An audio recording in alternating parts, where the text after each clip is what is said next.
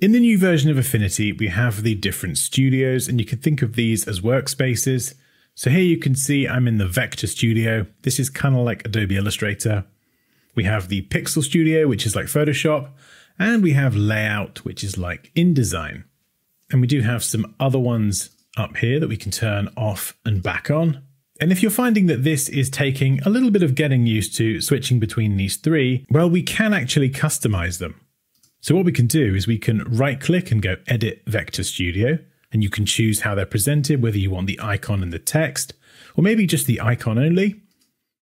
And if we go and enter this, what we could do is we could actually rename this. That's the wrong app, Dan. Illustrator, there we go. And we could choose a different color.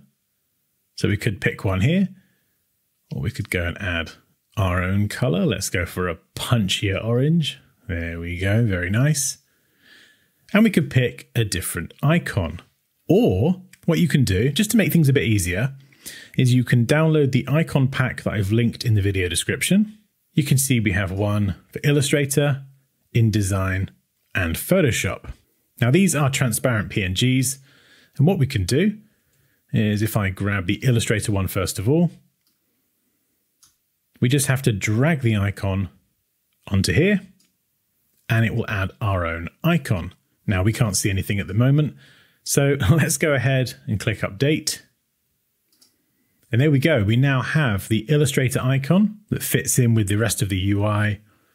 And if we switch to the other one, what we could then do is we could go and do the same thing for this one and call this Photoshop, and then the same thing for Layout and call that InDesign. So if you are coming from the Adobe suite of apps, then I don't know, maybe this will make things a little bit easier, because a lot of the tools and the panels and the keyboard shortcuts are very similar. So yeah, if you would like to download this collection of icons, I will link it in the video description.